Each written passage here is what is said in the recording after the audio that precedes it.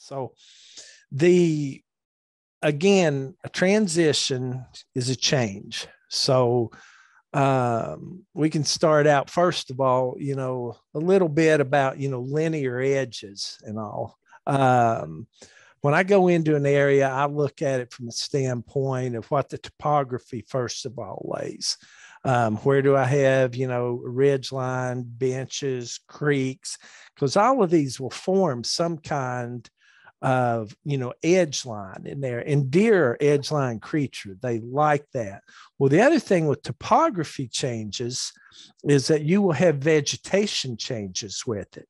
A steep ridge that faces the sun is not going to have much to eat on it. Usually if it's poor soil on it, you go right around to the backside where it holds more moisture.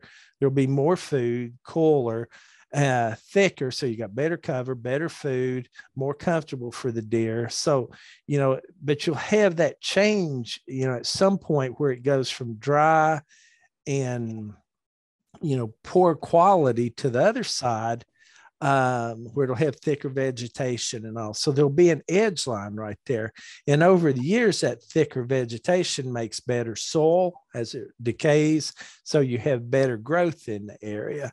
So when that comes down and then say meets a hardwood bench, excuse me, I'm getting over the flu. I apologize. You're good, bud. But anyway, didn't keep me out of tree stand, did it? But where that kind meets, say, a hardwood flat or a bench or a cedar thicket, those lines like that, when you can identify them, deer love to travel them. They love traveling the edge lines. And, one of the things, remember about a deer, he's a browser. They love picking the little branches, and, they're not a grazer. They like to pick. So you have on these edge lines, a lot of times you'll have more overhanging branches, more vegetation, more feed on them. And so, learning to identify that thing, edge lines and all, whether it's caused by vegetation, creek bottom, cedar thicket, it really makes a big difference. And you need to look at those transitions between one type of vegetation, another type of vegetation.